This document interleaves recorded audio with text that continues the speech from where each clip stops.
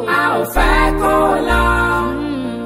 Àbí ń pé ó wá gbàkàrà kó fi jẹ̀kọ àtọmọ wálé. A ò fẹ́ kó lọ. A ò fẹ́ o. A ò fẹ́ kó lọ. Àwa ò fẹ́. A ò fẹ́ kó lọ. Àwa ò rò pé a ó kọrin ìdágbére níwòyí kẹ̀. A ò fẹ́ kó lọ. Ṣùgbọ́n ìwọ jù gbẹ́kẹ̀ lọ o, kò dání kan fọwọ́ gbélé. Ikú pàtìrì àti ìrọ̀rùn o, àpò ìdàrú ẹni rẹ̀ tó lọ.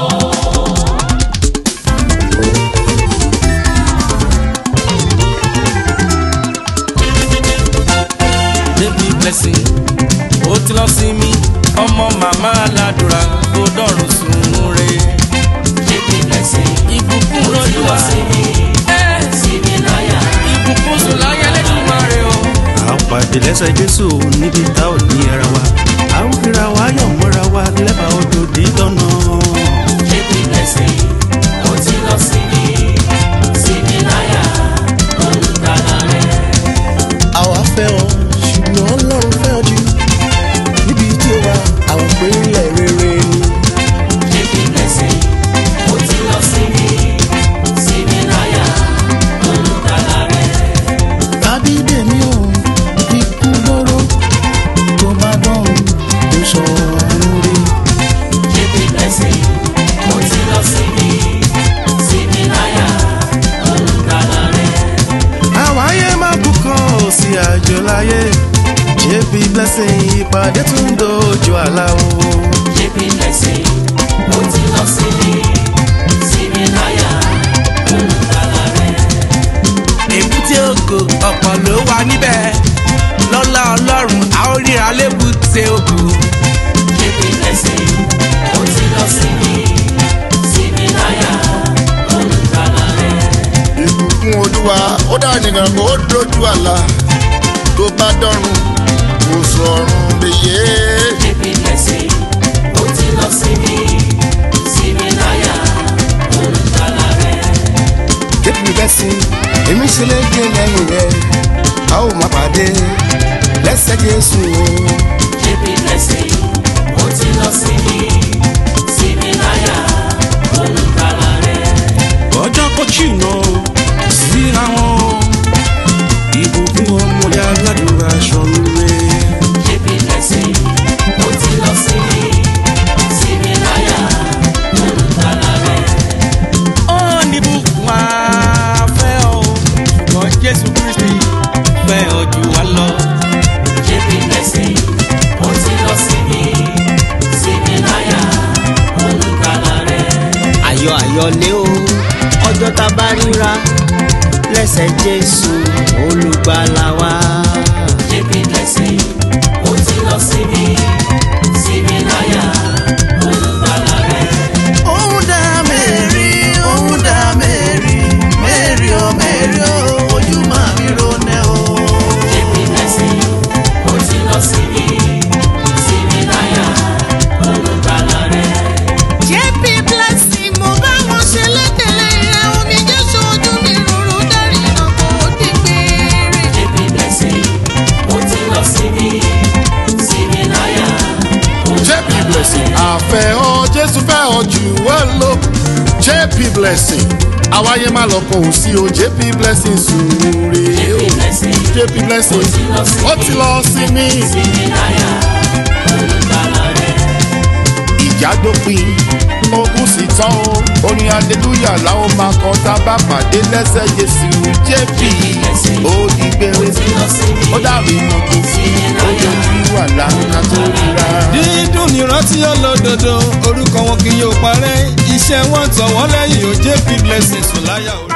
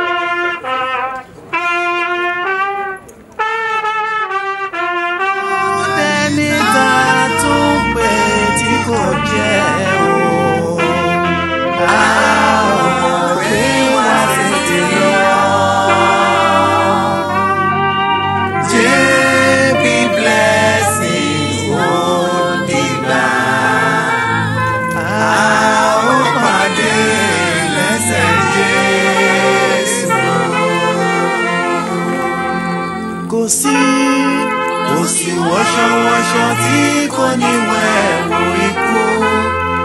Ọlọ́run jẹ́ kọjọ́ jìnnà síra wọn. Bí a bá sọ̀rọ̀ débi ìwà rírì, omijé abọ́ lójú wa. A ò mọ̀ pé wọ́n tètè lọ. Ìbùkún Olúwa èsì kẹ̀rọ dàbọ̀.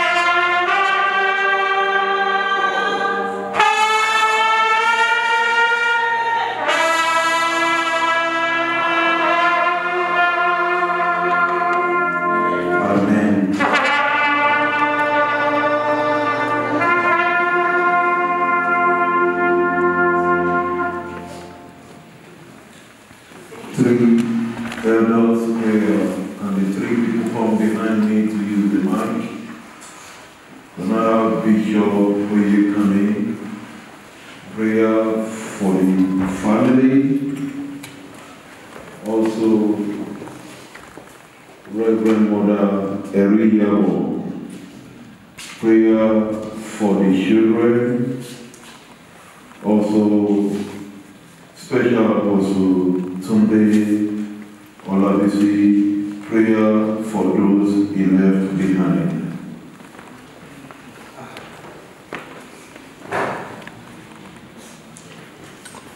Our Father, our eternal glory, we thank you, we give you glory, honor, and adoration.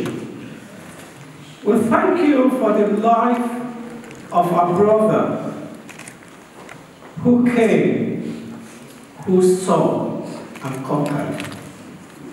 We thank you for the path you have taken in, for the fact that you laid him into their path.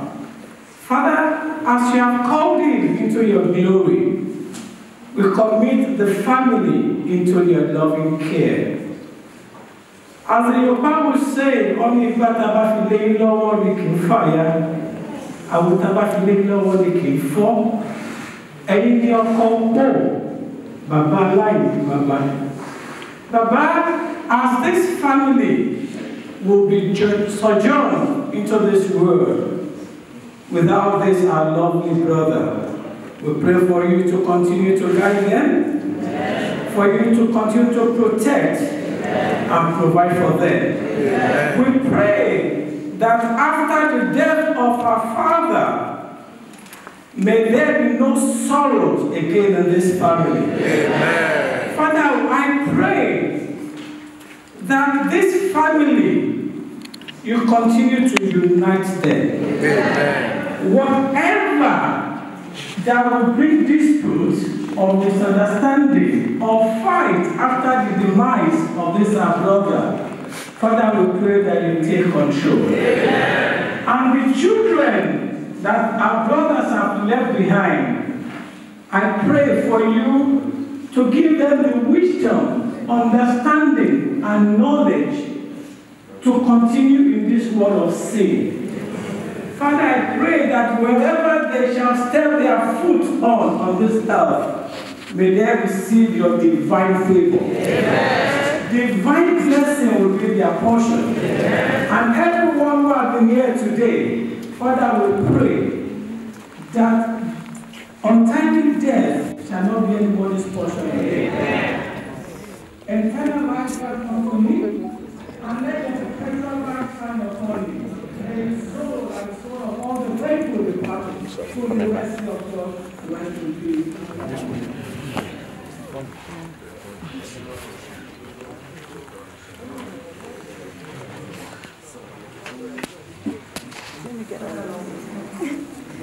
Just go to the front.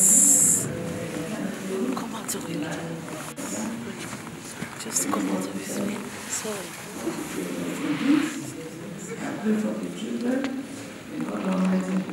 Amen. All the children you left behind, both the one in Nigeria and both for your healing. Father Lord, we ask for your protection upon them. Father Lord, guide them for us in the mighty name of Jesus. Father Lord, let them begin to be grown from strength to strength in the mighty name of Jesus Christ. Father Lord, we cancel all the sudden death upon the children, O Lord. Father Lord, where their daddy is not going to, or what is supposed to finish and is not finished, Father Lord, we pray unto you, allow the children to go more higher and to be hearing their name all higher in the mighty name of Jesus. Father Lord, I cover them with the blood of Jesus Christ. I protect them with the blood of Jesus Christ. You said there's no any fashion against us shall prosper. Any hand that wanted to raise up upon these children, Father Lord, you are the Lord, you know the best and you know what to do. Father Lord, I pray, protect these children from us in the mighty name of Jesus. And all the while, Father Lord, we thank you, continue to be guiding them because they are the mother that will guide these children. Without them, there's nothing we can do. Father Lord, provide for their need in the mighty name of Jesus. May the children go from strength to strength in the mighty name of Jesus. And I commit my brother unto you, Ezekiel, Father Lord, I don't know what to say, but may his soul rest in perfect peace. Amen. And I thank God for the life of those people that are here, that join us. May God Almighty protect every one of our households in the mighty name of Jesus. Father Lord, we thank you. We glorify your name. In mighty Jesus' name I pray. Amen. Prayer for the family he left behind and saved. Sí o, ẹni tó ń di ọlọ́run, ọba tó ń jẹ́ ìlú, ó wù ọ́ nínú àánú rẹ̀ ó kọjá níwájú wa kò rí ọ, ó tún kọjá ní ẹ̀yìn wa àwa kò rí ọ, owó ìsìkẹ́lì títí ó jágbà láàrin wa, ọlọ́run tó ń jẹ́ ìlú ni ta ló tó bí ọ, gba ọpẹ́ wa, gba ẹ̀yìn wa, àríwá àṣẹ ọlọ́ba ọ, torí pé ìwọ ni ọlọ́run, lẹ́yìn rẹ̀ kò sí ẹlòmíràn. Orí àwòrán ọ̀rẹ́ tó fi sílẹ̀ náà gbogbo a máa dé ìlú fún wa. Ikú náà má ṣe ní àkúfà láàrin wa. Àwa náà má jà fọjọ́ lọ́jọ́ máa dé ìlú fún wa. Gba ọpẹ́ wa, gba ẹ̀yìn wa. Ó seal us for prayer. Seal our prayer. Take control. Everything we put, we commit it into your hands. And from now onward, oh Lord, guide us. Be with us. In Jesus' name we pray. We take this short aim. Wabamibe.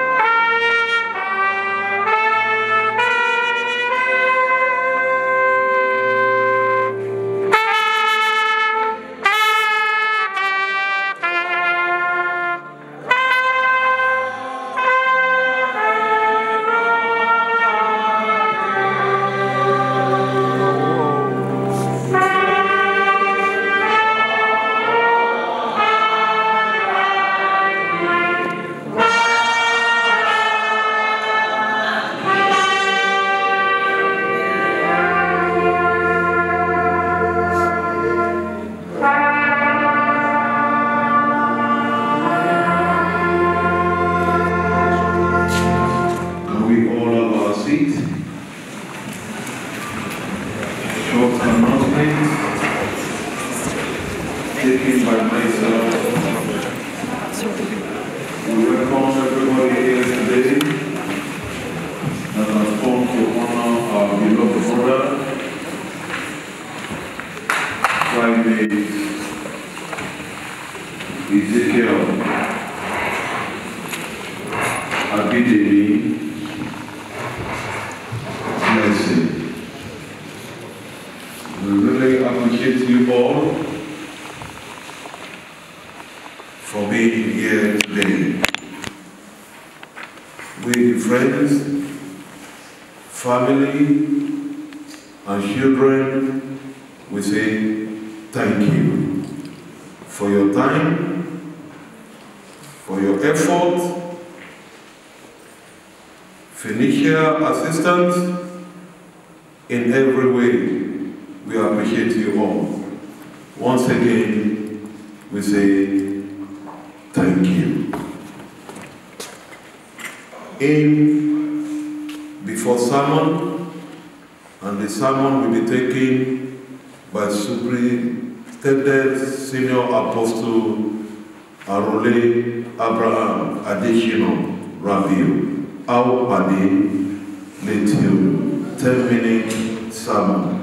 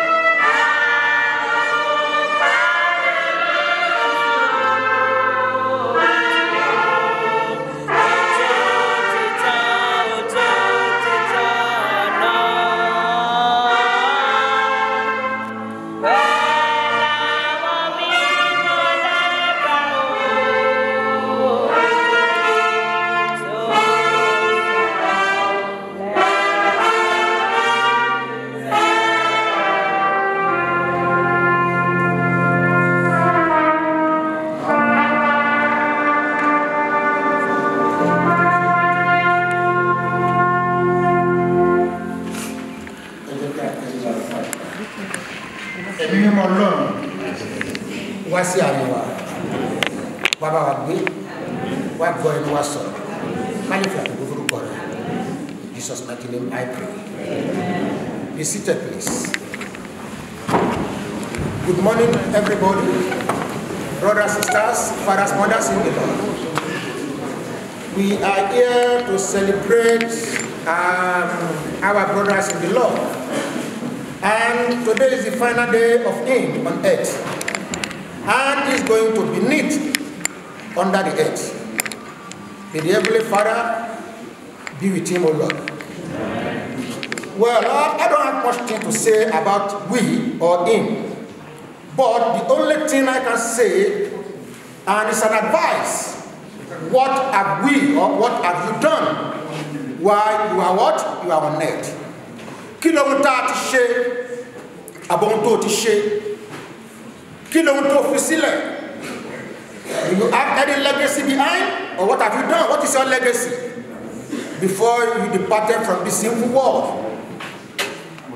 Well, the family of this the departed soul, I console with you, and I say, well, may the good Lord be with you and protect you all.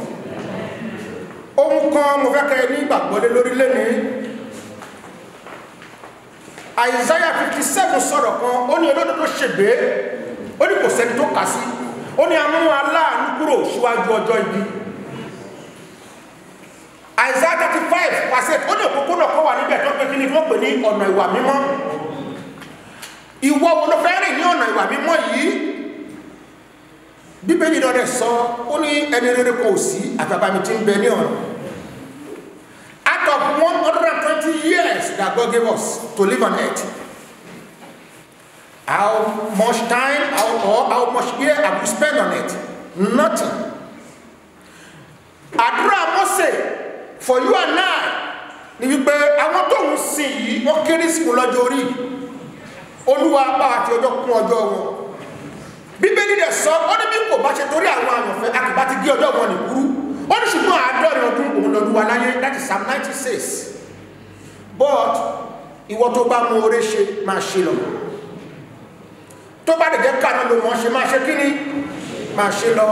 JP Blessing, Ezekiel, well, I will say àbíkú àgbà. Ó máa ń sọ fún olódodo pé kí ló mọ̀ ṣe. Bíbélì sọ̀rọ̀ wọ́n ní ẹ wá nísinsìnyí ẹ̀yin ọlọ́rọ̀ nínú ìwé Jákọ́bù. Ó ní ẹ máa sún pé kí ni kẹsì máa pọ̀ lórí ẹkún.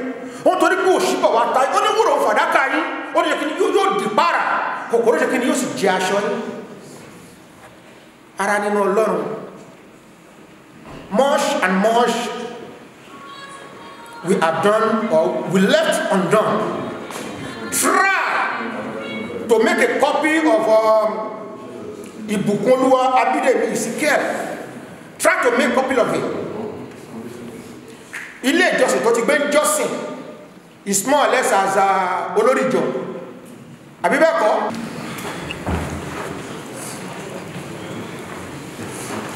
I just want to start off with saying thank you to everyone and say I appreciate you a lot, and I love you all to bits. Like, you don't understand how much is going through me right now. But as I read this, be well with me, because obviously it's hard to read. I've got a lot of emotions spiraling in my head right now. But as I go, just be well with me, as I said. Dad, you are at peace, your soul at rest, but that won't stop the tears. Words can't express the pain when you leave this sinful world. We miss you so much, as we remember the special times we shared together over the years. You taught us so many things. You showed us the way forward in life to help us overcome our times. Look forward to a greater too. Though we are still a child, and you are no longer here to fulfill all those promises you promised us, you remain positive that you will never forget us, as you are now in a good, safe place. God already prepared for you. You never let go of good memories while holding them dear. We pray that God forgives you all your shortcomings. Love you, those that you will remain in our hearts forever. Rest in peace with your Creator. Thank you. May the good Lord bless you all. Can we stand up for the grace? Don't forget from here.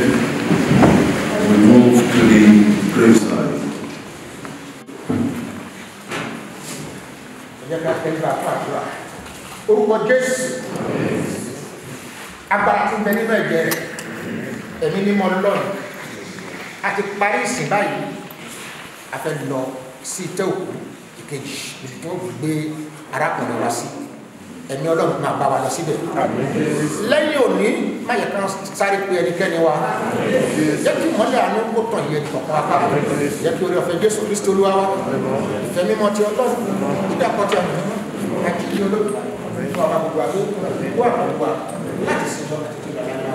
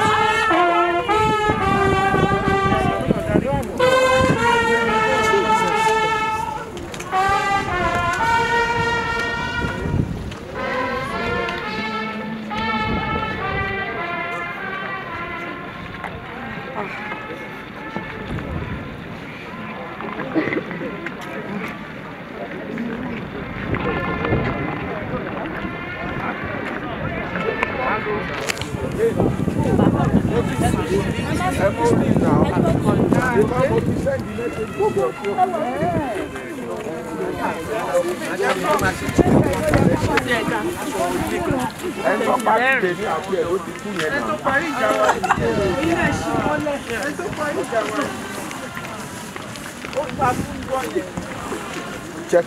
I'm not.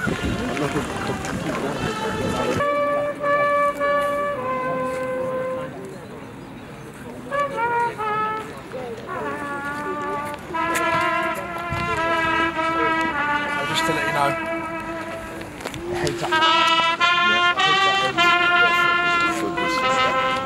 Arole? Oh, no, real man.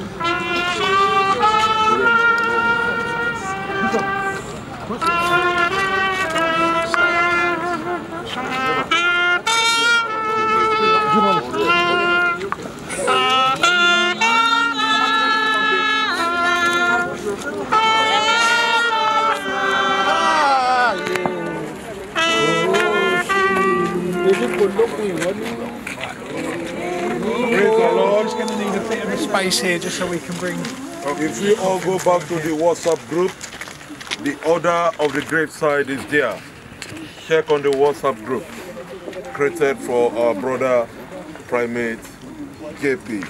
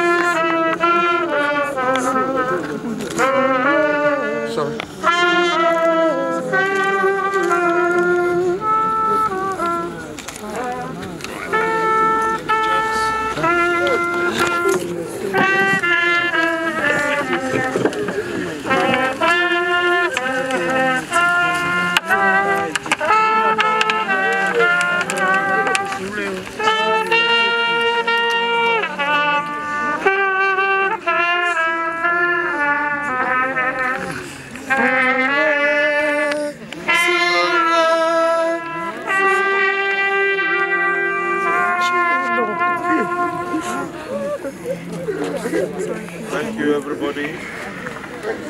We have lowered the body already.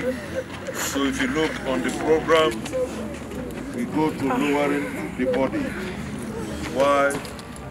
Superintendent Apostle Arole Abraham take it up.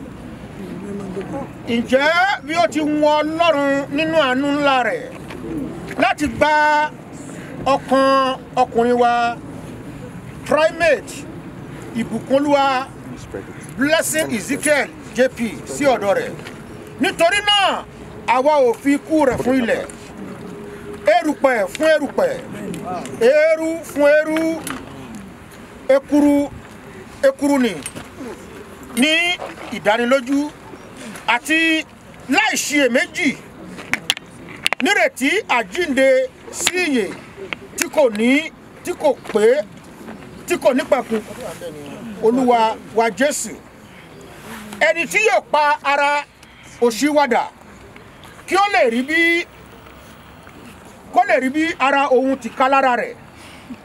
Mo gbọ́ ohùn náà, mo gbọ́ ohùn kan láti ọ̀run wá tí ó wí fún mi pé kọ̀wé rẹ̀ láti sísìn lọ ìbùkún ni fún àwọn òkú tí ó kú nínú Olúwa bẹ́ẹ̀ èmi wí pé mo ti rí wọn wọ́n sinmi kúrò nínú làálàá wọn ará nínú Ọlọ́run ẹ̀rí ilé ìkẹyìn ní tó bá ní befitting living room or befitting house befitting 3-bedroom flat.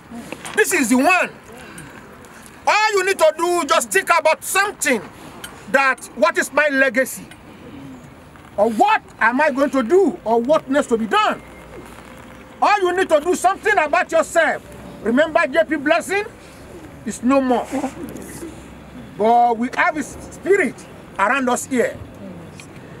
Ẹ̀rí ibojì tá lè sí dẹ́ni àti fi ẹrú fún ẹrú á fi yẹ̀pẹ̀ fún yẹ̀pẹ̀ iṣẹ́ ọjọ́ kẹfà ni gbogbo wa ń ṣe ẹni bá mọ̀ nípa iṣẹ́ ọjọ́ kẹfà wá rí pé àwáyé kan ò sí Ọlọ́run dá ayé nígbà tó dá gbogbo ayé tán Ọlọ́run kan ló sọ wá lórúkọ ó pe Ádámù ó ní Ádámù gbogbo ṣe ọwọ́ mi nìyí tí mo ti ṣe o ó ní kí ni ó ní lọ sọ wọ́n ní orúkọ nígbà tí Ádámù ẹni tí Ọlọ́run dá àbí bẹ́ẹ̀ kọ́ tóun náà kú táwa ni ò ní kú àwáyé kú ò sí o ohun kan ni kó sáré máa ṣe ṣèkà tó bá wùn ẹ́ ṣùgbọ́n rántí o ó ní ọjọ́ ńlá kan bọ̀ tó lùṣírò ṣe kí ni yóò dé olùṣírò yẹn ló dé yìí o ẹ̀rí JP tẹ́bálẹ̀ ń ṣe nǹkan òun ló máa sáré débẹ̀ tó bá tún wá débẹ̀ tán àbí tó bá tún wá pẹ́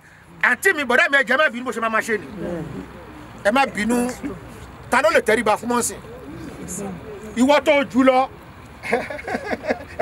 ó ti jù ẹ lọ àná tiẹ̀ ní èní tiẹ̀ ní ẹni bá fi òní ba àná ẹ̀jẹ̀ àbámbẹ̀ ẹni bá dẹ̀ fi àná ṣe kíni ba òní ẹ̀jẹ̀ á ṣe kíni àbámbẹ̀ ẹ̀rí kò sẹ́ni tó lè sáré sí o gbogbo ohun tó lè fún ẹ pátápátá ó ti fún ẹ nígbà tó wà láyé ìwọ náà ni kò ṣe kíni wà fún lóhun tó bá kù báyìí rántí ṣá o tó bá kàn àsìkò ti tirẹ̀ kí ló máa ṣe kí gbogbo wa lọ́pọ̀lọpọ̀ pé akó ara fẹ́ra kù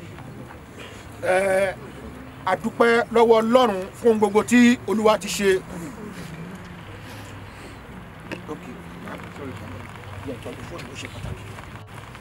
tó bá jábọ́ mi nílé mi náà ọ̀rọ̀ dájú kan.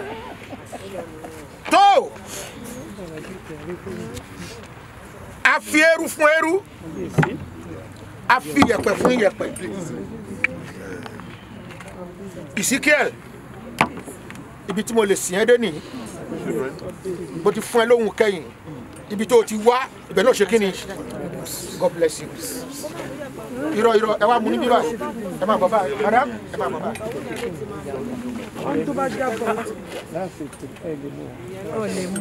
tí fóònù ẹ bá jábọ́ síbẹ̀ o ò lè mú mọ́ jẹ́bi ló máa lò ó.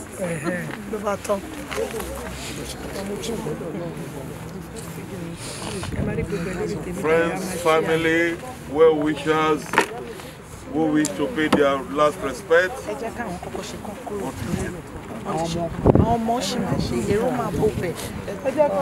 Friends, family, well-wishers that wish to pay their own last respect as well. Immediately when the children are done, you can do yours.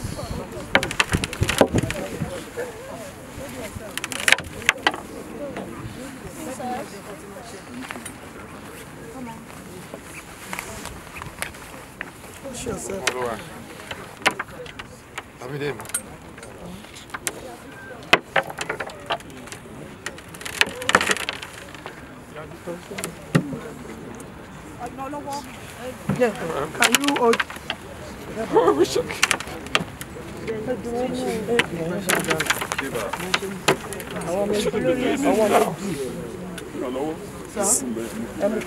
Shouldn't be doing this now for you, man. Too early.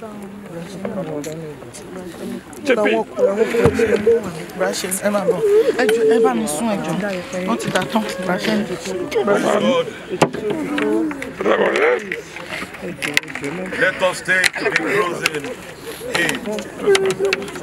JP, I must talk. JP, I must talk. Your death pained me more than even my father's death because of the way I'm close to you and the way we related. I thank God that all what we did together, I did not default. And I thank God that the 150 pounds that I owe you before this thing happened, I gave it to them. My brothers and sisters, this life, everything is vanity. Please, I'm just telling anybody, JP is a good man. I don't understand me. Anybody, the worst thing that can happen to any man in life is to cheat a dead person. The worst thing that can happen to any person is to cheat a dead person. So please, I know how JP operates. Anybody, when JP money dey in hand, anybody when JP money dey in hand, because even his Polaris bank account is with me in Lagos. Yes. Anytime my manager in Lagos, we put money into that Polaris bank, and we come to his shop, JP will go up and down, and go and give me pounds. I normally pay naira to him, he will give me pounds. And I know how many people that will come to JP, hey Joe, help me. You know that this thing happened to him suddenly. So that JP Oshalaye, this thing happened suddenly. JP Oshalaye, please, let us not be heartless. Thank you for that message. God bless you. So if you are finishing, can you kindly move away from there and someone else can move? Thank you.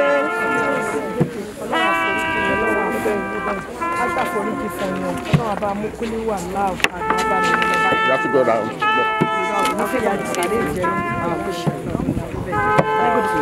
No, go this way. Go around. Go around for us, please. I'm happy, man. Apostle, let me come this way.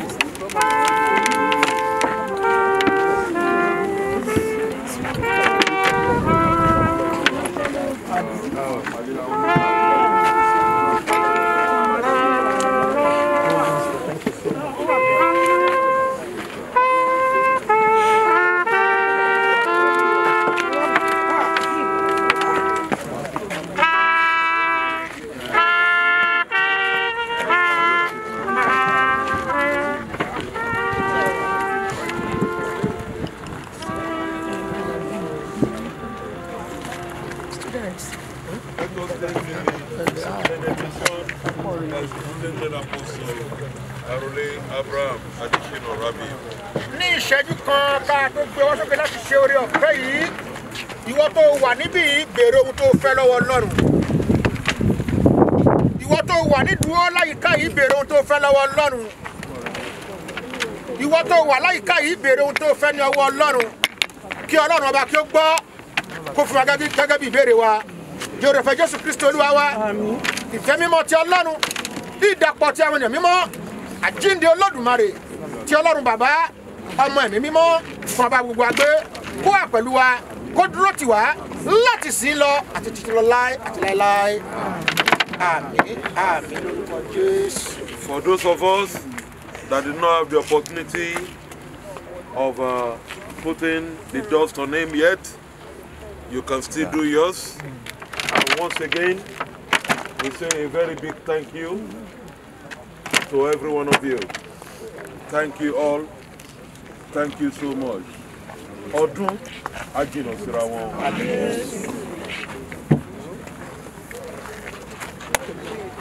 Peacefully, let us respect those that are sleeping.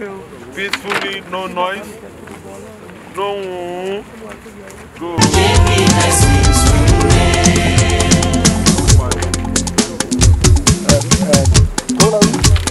káwọn ọmọ dúró kọ́ báyìí. Ikú pabiri abiri ti lọ. Ikú pabiri abiri rọrùn o. A kú ìdárò ẹni lọ sí mi. Ikú pabiri abiri ti lọ. Ikú pabiri abiri rọrùn o. A kú ìdárò ẹni rẹ̀ tó lọ. Àwáyé ikú kan kò mà sí. Ọjà láyé àwa nájà ni o. Bó pẹ́ bóyá òrèlé dandan. Ikú pabiri abiri ti lọ. Ikú pabiri abiri rọrùn o. A kú ìdárò ẹni rẹ̀ tó lọ. Ikú wá pa ẹni tí ń pè ní. Ẹni tí ń pè ní ikú wá mú lọ o. Ohun ọba ṣe sílẹ̀ láráyé á sọ nípa wa. Ikú pabiri abiri ti lọ. Abiri gbà ti lọ o. Ikú pabiri abiri rọrùn o. Abiri rọrùn tiẹ̀ o. A kú ìdárò ẹni rẹ̀ tó lọ. Ẹni rẹ̀ tó lọ. Ẹni tó ti kú ó ti lọ sí mi. Ẹni ń bẹ láyé ẹ jẹ́ ká ṣe rere o. Ẹni ayé ń yẹ o bó ṣe rere. Ikú pabiri abiri ti lọ. Ikú pabiri abiri rọrùn o. A kú ìdárò ẹni rẹ̀ tó lọ. Ikú dóró, ikú ṣèbí. Ikú ṣèkà ó mẹ́nire lọ o. Ẹ jẹ́ ká ṣe rere o, rere ló dára. Ikú pabiri abiri ti lọ. Ikú pabiri abiri rọrùn o. A kú ìdárò ẹni rẹ̀ tó lọ.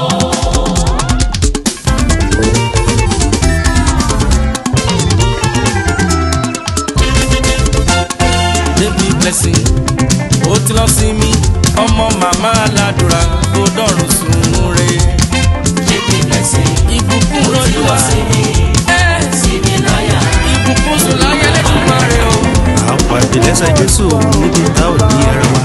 A ó fira wa yọ̀ mọ́ra wa nílẹ̀bà odò dídánù. Baby blessing, ó ti lọ sí mi. Sí mi láyà. Olùgbàlà rẹ̀. Àwa fẹ́ ọ, ṣùgbọ́n náà fẹ́ ọ jù. Ibi tí ó wà, àwọn orílẹ̀ rere. Baby blessing, ó ti lọ sí mi. Sí mi láyà. Olùgbàlà rẹ̀. Tàbí dèmí o, ikú lóró. Tó bá dọ̀rùn, tó sọ àánú rí. Baby blessing, ó ti lọ sí mi. Sí mi láyà. Olùgbàlà rẹ̀. Àwáyé máa kú kan ò sí àjò láyé. Baby blessing ìpàdé tún dojú àlá o. Baby blessing, ó ti lọ sí mi. Sí mi láyà. Olùgbàlà rẹ̀. Èbúté ògo ọ̀pọ̀ ló wà níbẹ̀. Lọ́lá Ọlọ́run a ó ríra lébùté ògo. Baby blessing, ó ti lọ sí mi. Sí mi láyà. Olùgbàlà rẹ̀. Ìbùkún Olúwa ó dá nìkan kó dojú àlá. Tó bá dọ̀run, kò sọ̀run lè yé. Baby blessing, ó ti lọ sí mi. Sí mi láyà. Olùgbàlà rẹ̀. Baby blessing, èmi ṣe lè dé lẹ́yìn rẹ̀. A ó máa pàdé lẹ́sẹ̀ Jésù o. Baby blessing, ó ti lọ sí mi. Sí mi láyà. Olùgbàlà rẹ̀. Ọjọ́ kò jìnnà síra wọn. Ìbùkún ọmọdé aládùúrà ṣọ̀run re. Baby blessing, ó ti lọ sí mi. Sí mi láyà. Olùgbàlà rẹ̀. Ó ní bùkún wá fẹ́ ọ o. Ṣùgbọ́n Jésù Kristi fẹ́ ọ jù wá lọ. Baby blessing, ó ti lọ sí mi. Sí mi láyà. Olùgbàlà rẹ̀. Ayọ̀ ayọ̀lé o. Ọjọ́ tá bá ríra lẹ́sẹ̀ Jésù olùgbàlà wa. Baby blessing, ó ti lọ sí mi. Sí mi láyà. Olùgbàlà rẹ̀. Òun dá Mary, òun dá Mary. Mary o, Mary o, ojú máa mi ronẹ́ o. Baby blessing, ó ti lọ sí mi. Sí mi láyà. Olùgbàlà rẹ̀. JP Blessing, mo bá wọn ṣe lédèlé rẹ̀, omi jẹ́ ṣojú mi rúru dárí ọkọ̀ òdìgbére. Baby blessing,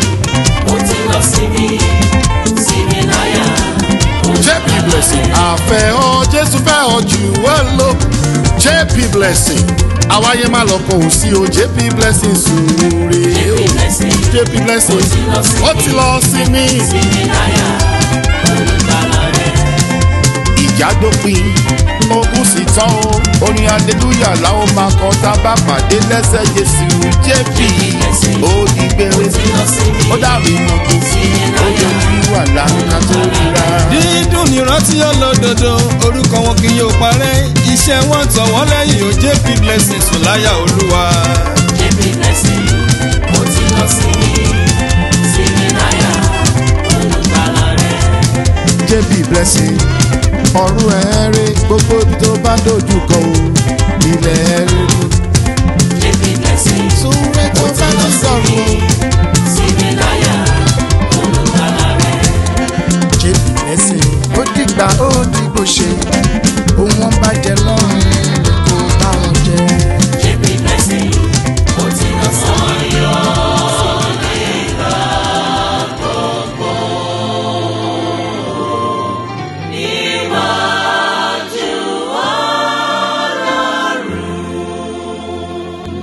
A ò mọ̀ pé wá tètè lọ.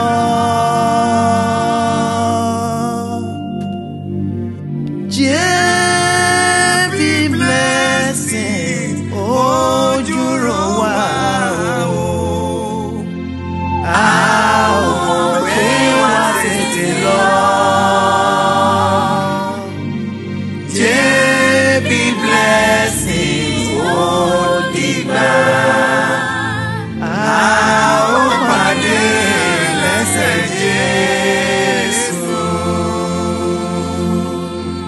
Ẹni tá ń pè tẹ́lẹ̀ tó jẹ́ ó dẹni tá tún pè tí kò jẹ́ o. A ò mọ̀ pé wá tètè lọ. JP Blessing ó dìgbà.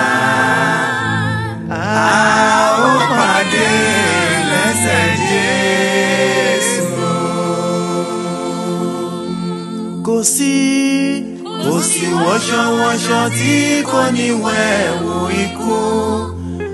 Ọlọ́run jẹ́ kọjọ́ jìnnà síra wọn. Bí a bá sọ̀rọ̀ débi ìwà rírì, omijé abọ́ lójú wa. A ò mọ̀ pé wá tètè lọ. Ìbùkún Olúwa èsìkẹ́ ó dàbọ̀.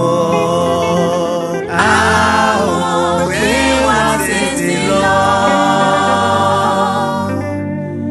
JP Blessing ó dìgbà.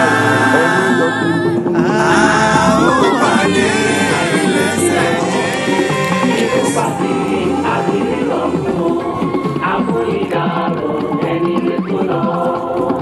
àwáyé ìlú kan ò mà sí. ọjà láyé àwa lọ́jà mi o. ó pẹ́ bóyá orílẹ̀ dandan. Ikú pàdérí àbírí ti lọ. Ikú pàdérí àbírí lọ́rùn. Àmú ìdárò ẹni rẹ̀ tó lọ. Ikú wá pa ẹni tí ń pè ní ẹni tí ń pè ní ikú wá mú lọ o ohun ọba ṣe sílẹ̀ láráyé aṣọ nípa wa. Ikú pàdérí àbírí ti lọ. Àbírí gbà ti lọ o. Ikú pàdérí àbírí lọ́rùn. Àmú ìdárò ẹni rẹ̀ tó lọ. ẹni tó ti kú ó ti lọ sí mi. ẹni bẹ láyé ẹ jẹ́ ká ṣe rere o ẹni ayé yẹ o ó ṣe rere. Ikú pàdérí àbírí ti lọ. Ikú pàdérí àbírí lọ́rùn. Àmú ìdárò ẹni rẹ̀ tó lọ. ikú dóró ikú ṣèbí ikú ṣèkà ó mẹ́rin re lọ o ẹ jẹ́ ká ṣe rere o rere ló dára. Ikú pàdérí àbírí ti lọ. Ikú pàdérí àbírí lọ́rùn. àpò ìdárò ẹni rẹ̀ tó lọ.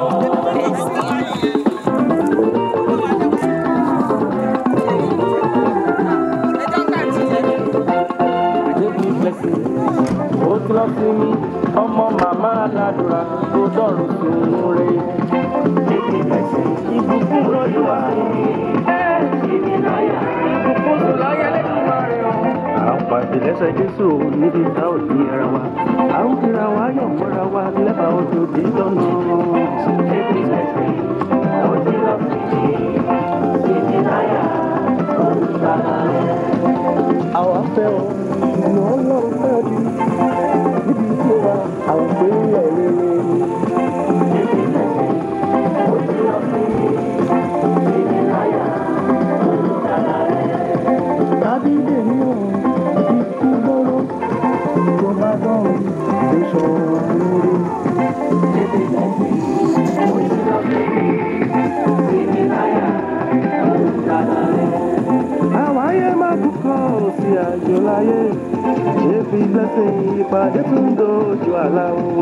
Ṣébi lẹ́sẹ̀ ó ti lọ sí ìsinmi láyà olùbàlà rẹ̀. Èmi tí ògo ọ̀pọ̀ ló wà níbẹ̀. Lọ́lá Ọlọ́run a ó rí alébù ṣe ògo. Ṣébi lẹ́sẹ̀ ó ti lọ sí ìsinmi láyà olùbàlà rẹ̀. Ìbùkún Olúwa ó dá nìkan kó dojú àlá tó bá dọ́run kò sọ̀rùn lè yé. Ìpínlẹ̀ sí ó ti lọ sí ní ìsinmi láyà olùkàlà rẹ̀. Èmi bẹ́ sí, èmi ṣe lè gbé lẹ́yìn rẹ̀, a ó máa pàdé lẹ́sẹ̀ Jésù. Ìpínlẹ̀ sí ó ti lọ sí ní ìsinmi láyà olùkàlà rẹ̀. Ọjọ́ kò ṣìnà síra wọn, ìbùkún ọmọdé aládùúrà ṣọ̀run rẹ̀. Ìpínlẹ̀ sí ó ti lọ sí ìsinmi láyà olùkàlà rẹ̀. Ó ní bùkún wá fẹ́ ọ, ṣùgbọ́n Jésù Kristi fẹ́ ọ jù wá lọ. Ìpínlẹ̀ sí ó ti lọ sí ìsinmi láyà olùkàlà rẹ̀. Ayọ̀ ayọ̀ lé o, ọjọ́ tá a bá ríra lẹ́sẹ̀ Jésù olùgbà wa. Ìpínlẹ̀ sí. A ò fẹ́ kó lọ. Àbí ń pé ó wá gbàkàrà kó fi jẹ̀kọ àtọmọ wálé. A ò fẹ́ kó lọ. A ò fẹ́ o. A ò fẹ́ kó lọ. Àwa ò fẹ́. A ò fẹ́ kó lọ. Àwa ò rò pé a ó kọrin ìdágbére níwòyí. Níwòyí kẹ̀. A ò fẹ́ kó lọ. Ṣùgbọ́n ìwọ jù gbẹ́kẹ̀ lọ o, kò dá nìkan fọwọ́ gbélé.